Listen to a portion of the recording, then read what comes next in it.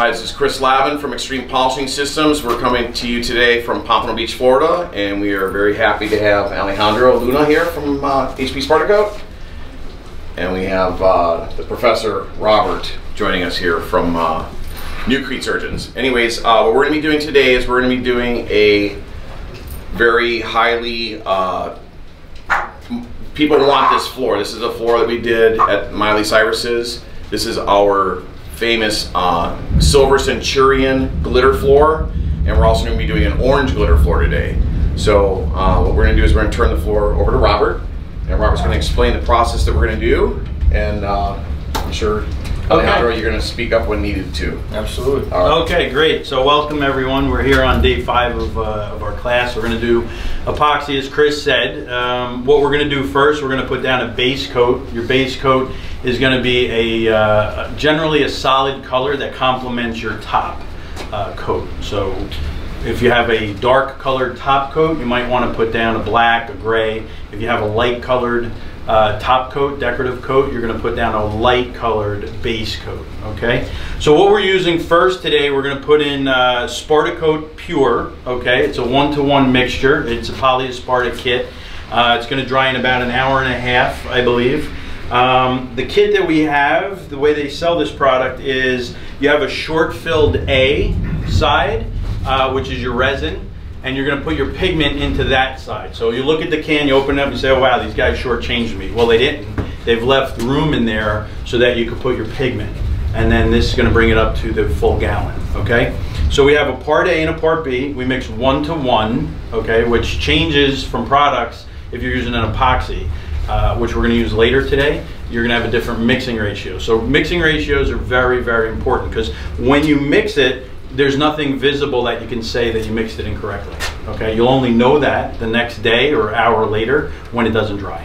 So your mixing person, very important. So what we did here, we put down some plastic because this stuff tends to get messy. So we want to make sure that we protect our work area, especially if you're in someone's house. You don't want to track that stuff around. So put down some plastic, because believe me, accidents happen. You don't want to knock one of these over. So we're going to start by mixing the color pigment. We're going to do an orange first. So we have 16 ounces of color pigment. This product requires 32 ounces. So we're going to take 2 16-ounce pods. So you, sir, have another one. Thank you. So, okay, just hang on to that one for later. We want to make sure that the pods, you know, they've been sitting on a shelf someplace, so they are pigments. Make sure you stir them up well first, okay? You want to get everything from the bottom mixed into there. Part A here, Alejandro, we opened up.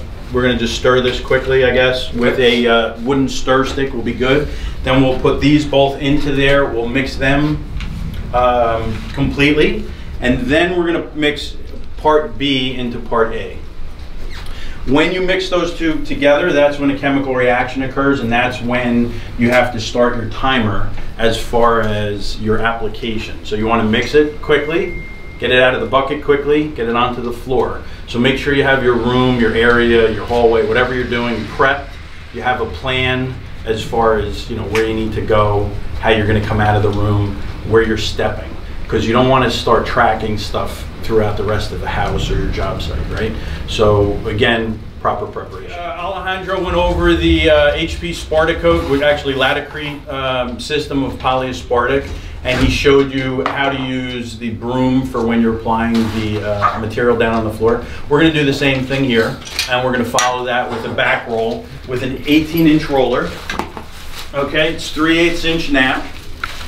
This is something you're going to have in your, in your toolbox at all times when you're doing these projects. Obviously, the roller is not something that you're going to save, but the frame is.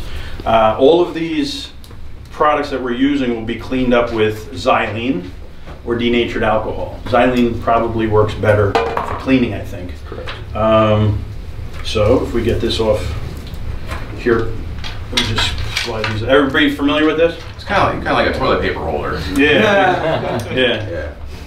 So I have a question. Was that already wrapped? Start applying it to the roller cover, and by doing this, what you're doing is you're putting the sticky side down, obviously, and you're going to just cover your roller, and you're going to pull it back off, and you're going to remove any of the fibers. Somebody steady up that stick one. Thanks. So you're gonna roll off the fibers, and this way help eliminate some imperfections in the coating. All right. So we'll do this. Look at this. This is working out great. So when you guys set yourselves up on a job site, you're going to need to have somebody who's mixing, right? They need to be responsible. They need to understand the job site, and they need to work together with you, because when you're pouring the product, you're focusing on spreading it, making sure inside's working, right? Then when you're calling for product, they need to mix it efficiently, get it back inside to you. So we've got this wrap. We're going to pull this off. We're going to have the fibers come off, and then this roller should be good to use. All right.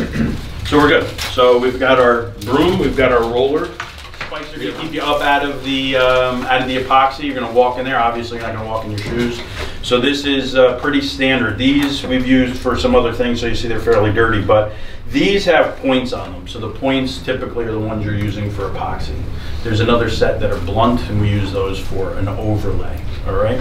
So excuse me. So two people should have a set of these: the guy who's brooming and the guy who's back rolling.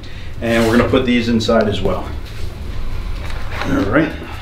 So we're good to go. So we've got our pigment, 16 ounces in each one of these pods. Each kit requires 32 ounces, so we're going to put 32 ounces in there, 2 pods. This is the base that we're going to put down is metallic orange. Yeah, we've got an orange metallic because we're going for a funky looking floor. We're going to put some orange glitter in there on the decorative coat. So we're going to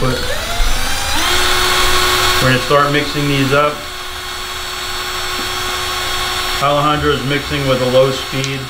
You don't want to create a lot of air entrapment into your epoxy. Air is a bad thing when you're dealing with epoxies or polyaspartic.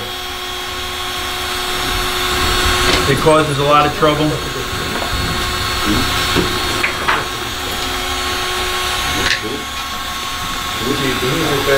Yeah, I'm already wet, so it really doesn't matter. On my mixing station, I have one of the brooms cut in half. Okay.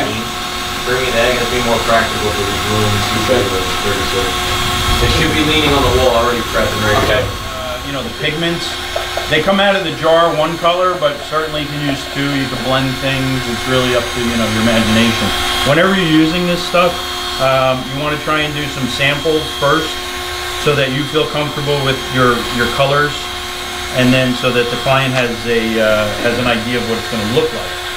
You can't exactly duplicate the pattern that you're going to make on the floor, but you're going to use the same colors and you're going to try and duplicate it as closely as possible so that whatever sample you made, you kind of represent that on the floor. But it just will not be exact. So you should understand and let the client understand that as well.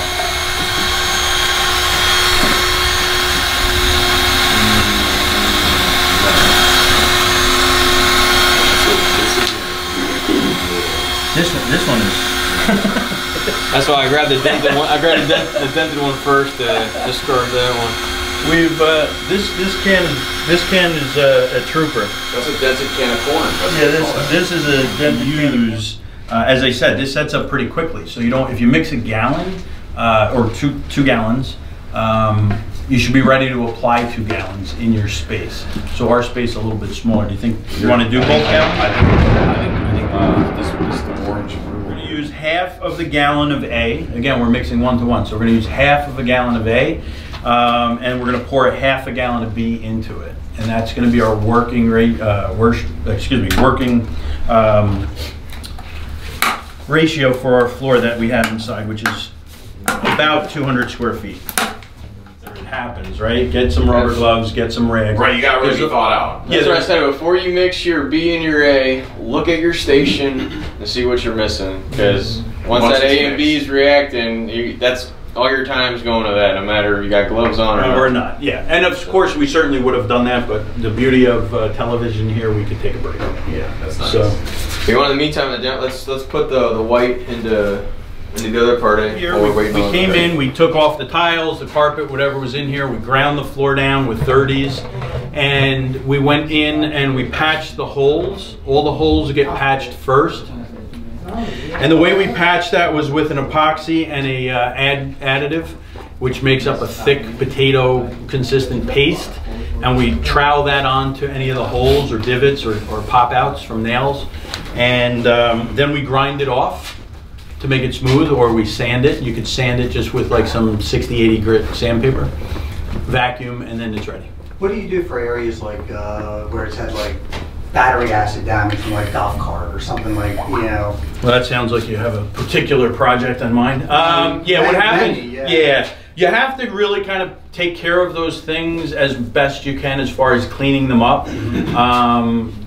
Because you want to have your floor have the best bond possible, so you can't really have oils or things like that on top. So you have to grind it, clean it, use degreasers or some of the products you'll find on the shelves.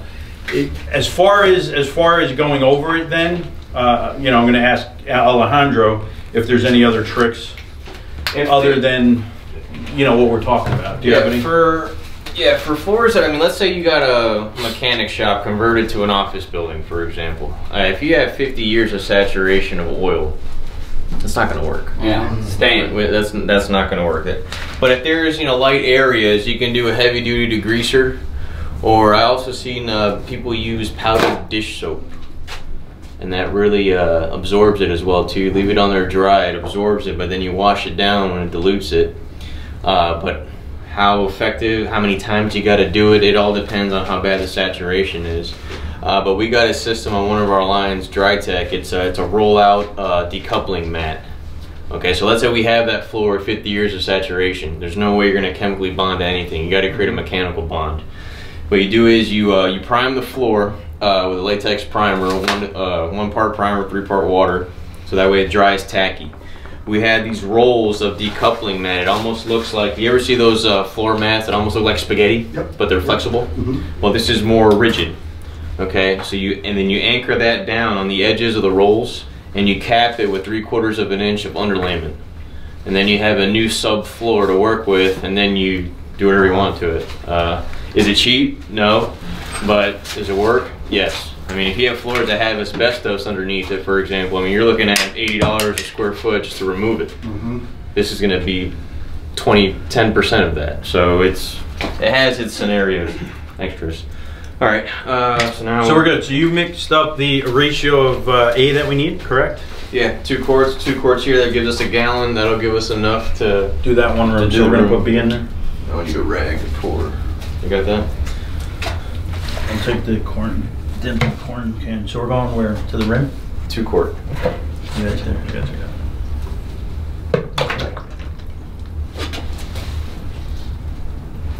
All right, guys, you're allowed to talk while we're doing this. Good. break the tension. You don't want to make you nervous. There you go. How about those Yankees? How about the Cavaliers? Holy shit! Yeah. If they pull that off down 3-1. This is a small room, so I'm gonna mix a gallon at a time. That's okay. But if I were to do this entire building, I wouldn't want to mix more than 1 gallon of material at a time. I want to be pouring fresh ribbons. Okay. So let's say we have the air conditioning working on here, so that's gonna work in our favor. Let's say there was no AC in here. How can I recuperate some of that time? One, I can show the material. That helps. But also we have xylene here too. You can extend this material up to 10% with xylene to extend it. Okay, that's going to buy you an extra 5 minutes or so. In coding language, that's a lifetime. Okay, so all right, let's mix and let's get sticky. We got our brooms there. Yeah, you want to go? Yeah, shoes are already in the room. Let's just go over there real quick. Everything's ready for you in the room. It is? Yep. Okay. Your shoes, your roller, and your resin broom. You can pour the porta in there. You're good? All right, guys, here we go. And then it won't do anything until we put the B in, so. Hey, where's that box that had the stick in it? Right here.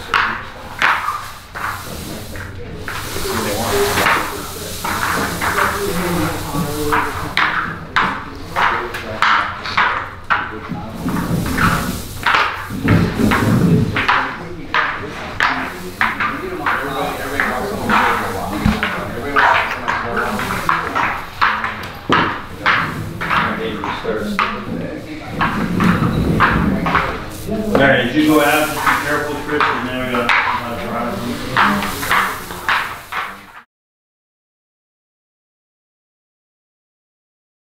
So we're back, we're day 5, we're part 2 of putting down an epoxy floor system. Earlier this afternoon we put down a base coat with polyaspartic. We tinted that with a metallic orange, and that's going to set us up for our decorative coat, which we're going to do with an epoxy blend of glitter. All right, so this is a little bit different in mixing. This is a 2-to-1 ratio. So again, it's critical if you have a guy mixing out on the station that you trust him, he understands what you're doing, and that you don't mix up the buckets. All right, so when you get our system here, they're color coded. So part A is yellow, and then part B is blue. Each one is a gallon, so this is a 3-gallon kit. All right. So what happens is we're going to put our A component into the bucket. We're going to mix up 3 gallons at once here. We're going to put our A component into the bucket. And again, similar to what we just did before, we're just doing it with an epoxy now instead of polyaspartic. So you want to try and get everything in there. So once I start this, I'm going to be inside. We're going to use a notched squeegee to put this down. All right. So we found that putting this down with a notched squeegee and not back rolling it will help avoid air bubbles. Okay. When you start rolling into epoxy, you're agitating it. You're moving the product back and forth, and you're introducing air bubbles, which will later come back to haunt you. All right. So everything you could do to avoid that will be beneficial for the end product. So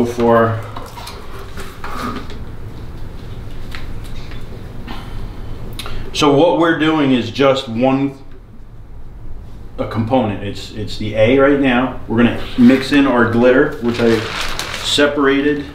This is that's about 7.5 pounds of glitter. We're going to put about 2 pounds of glitter into each gallon. So we're going to use about 6 pounds of glitter. And one of the things that I want to show you is that we're going to put our glitter into the, you see this stuff getting everywhere? It's like unbelievable. So just be careful as you're pouring this out. But I want to show you guys, once we start mixing this, when you look at it on the stick, you got to really get this mixed up too, guys, so bear with me. But by putting that quantity into the into this 3-gallon mix, we're going to get 100% coverage on the floor. So we're not going to see through it. All right. So the idea of putting the base down was that in case we miss or there is some see-through, it's that the orange metallic or the orange base or whatever your base will show through and will help hide it. So as we start mixing this up, we're going to use a gauge just as an idea. If you look at the stick if you look at the product on the stick, you can't see the stick. So if you can't see the stick, you're not going to be able to see the base. You're not going to be able to see the floor. Correct. So let me just get this out. Now keep in mind though, we're going to put a little more in because we're going to add still 1 more gallon to this. So I do want to put a little more. So 3 gallons going in. Yeah, we're going to have 2 parts A, 1 part B.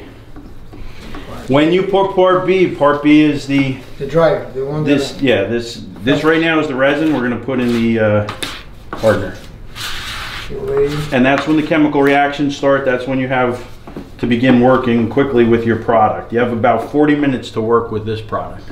All right. So the other one sets up really quick. This one a little bit less, longer. I understand what you. Yeah. Why are you using both different? So this one, what happens with this gives you a really thick build, okay? When you're putting down epoxies or generally paints, they're talking about mil thickness. Mil thickness equates to the thickness based on a gallon of liquid. So, or excuse me, your coverage based on a gallon of liquid. All right, so we're going to put down about 45 square feet per gallon with what we're doing, okay? So it's very thick. It's going to be This one you're going to pour in both rooms? No, we're going to pour just this in this room next to us, which we did the on the orange. metallic one. Yes, the orange metallic base. So that's just one coat you're pouring in there? Correct. And then you finish with the top coat. You can, this could be your finish coat. Okay. This could be it. You could stop at this point. What's going to happen is this product actually will separate. So your glitter will fall to the bottom and then you'll get a clear top coat and you'll have a nice translucent look. You'll see right through it. Okay. But still you can but if you want, you could put a top coat on that, a clear epoxy, same thing, 2 parts A, 1 part B, or you could then put a urethane on top of that as well, or a polyaspartic. Okay. So those are kind of protective coats that could go on top. So, now the thing is, when you're mixing, again, when you're mixing epoxy, if you use a drill, you're getting air in there. So you could actually kind of see some air bubbles going on in there, right? So those are really harmful to the finished floor. So we want to try and minimize how much air we get into this finished product. So you see, you can't see the stick really, right? We'll just give it a second. But that's a good indication that you're not going to see through when you put this down. Now again, keep in mind, it's very thick now. I still have 1 more pail to add, 1 more gallon. So I want to add a little more of that product. So do you have that bag? So you're gonna put 3 gallons of A. 2 gallons of A, 1 gallon of B. So now we got 2 gallons of A there. 2 gallons of A. This is for the last one. No. No, for the... This completes the chemical makeup of the epoxy. That makes it hard. Yeah, so this is the kit. Yeah, but you gotta put in, just go. Yeah. Well, you don't have to run. You have more time with this product. You have about 40 minutes to work with this product. It's not like And the then it other starts one. to set up. The thing is, if you leave it in the bucket, it'll start to set faster. So what you want to do is have your room prepped, have everybody, you know, understanding what their tasks will be. If you have somebody squeegeeing, if you have somebody cutting in edges and so forth, and then the guy mixing. So what you want to be able to do is mix up your product, be able to pour it down relatively quickly. You don't have to rush as much as with polyaspartic. All right, so we just want to talk about how we're going to apply this. We're going to take it, after we get it mixed, our components, we're going to lay it down in a ribbon on the floor, starting the furthest point close to the wall, and then we're going to squeegee it out with a notched squeegee here. This is a 3/16 notch. So you could get an 1/8 inch notch, 3/16 or 1/4 inch notch, okay? You could follow it up with a magic trowel. Okay, and you can use the magic trowel to manipulate multiple colors or help get it into the corners a little bit better. It's more flexible. All right, if you're doing multiple colors, you can pour wet on wet. So in other words, you would put, let's say, silver metallic like we did in the warehouse, and at the same time come back while it's still wet, pour in some orange like we did, and then with the magic trowel you go in and you blend the 2 colors together. And what happens is they're both mixed with the 2 parts A and 1 part B. And what happens is after you blend them together, they start to separate and move, and everything starts to self-level, and you get really nice designs. So again, you don't have to necessarily be an artist. There's a lot you can do with these products. You can mix multiple colors. You could take acetone, or really denatured alcohol works better, to spritz on top of it, and that creates effects in the metallics as well. Did Alejandro go over that with you? Yeah. He went with acetone, but you can use the alcohol too? Yeah, if you try denatured alcohol, that works real nice too. Yeah, you could put it in a spray bottle and spritz it. If you put it in a stream, it'll kind of do something a little bit different. So, I'm photobombing. So, all right guys, so we understand our mix so far. We understand the tools that we're going to use, and so it looks like we're ready to go. With the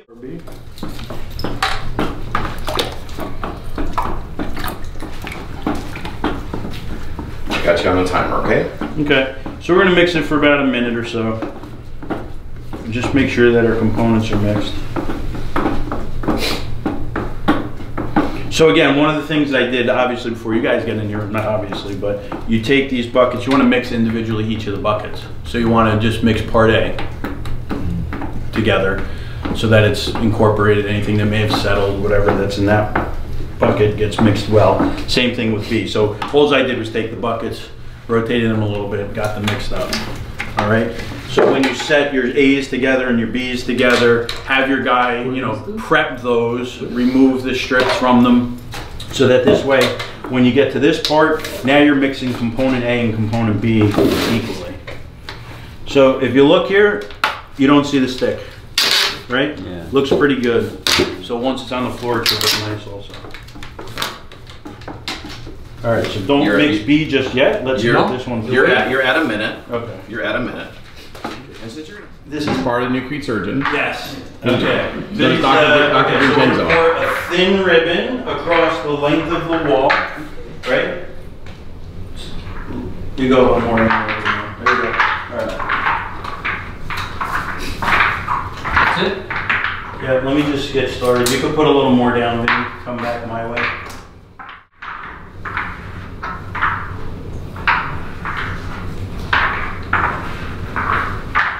And as I'm moving this around, you guys probably, well, hopefully you can see there's some of the squeegee marks, some of the notches. Can you guys see that? Yeah. Those are gonna settle down and you're gonna lose those, okay?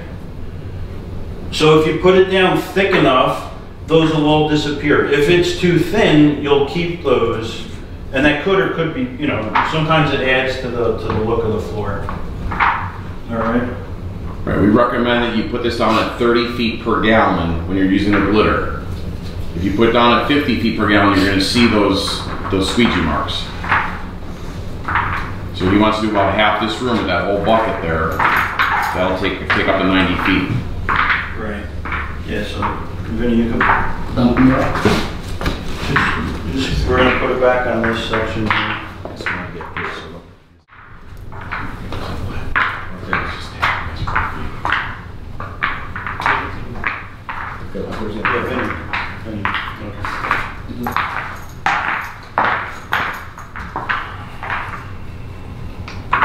Vinny just started with us today.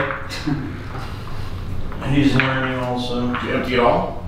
Yes. You'll see that this is using the magic trowel, right? You see that you're just kind of spreading things out. You can kind of create a movement in here. But what's going to happen is it's going to level back out. It's going to self-level. But when you have two colors, you're blending them together, and then they kind of fall back on themselves. They do their own thing in the epoxy itself, right? So we have a nice looking floor. I think this is pretty nice looking. You get a little movement in there, right? And that was only with the notch trowel, right? But you could come in here and this is where you could do little designs or anything in your floor, right? And it may not stay exactly the way you see it there, but it's going to make a different appearance. Just like. All right. Okay. So we're just, really what I'm trying to do is push this around. I'm going to let it settle itself. Right, want to try and get even coverage as we go across. We're gauging, based on the room, we're gauging how much we're putting down.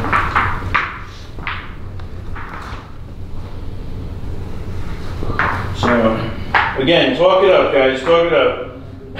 It's not a library. Here, give me a little in that corner.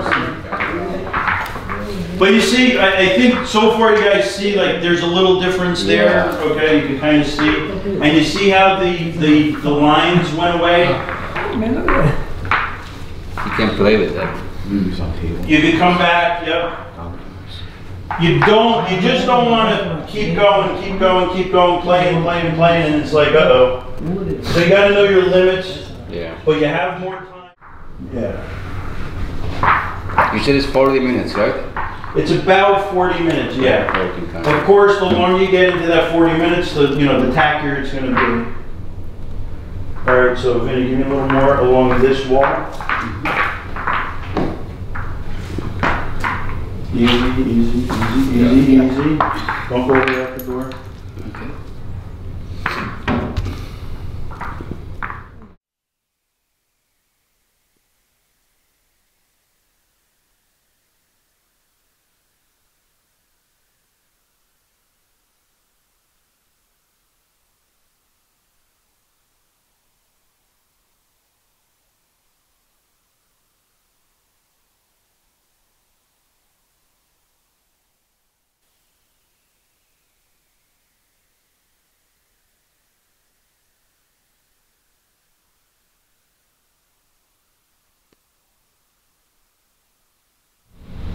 Anyways, I know that with Robert here explaining everything we've done today, that there's still going to be questions. Okay, always feel free to call us at any time you have questions about how to install the product. Okay, we saw all the product. We saw all your different pods of color.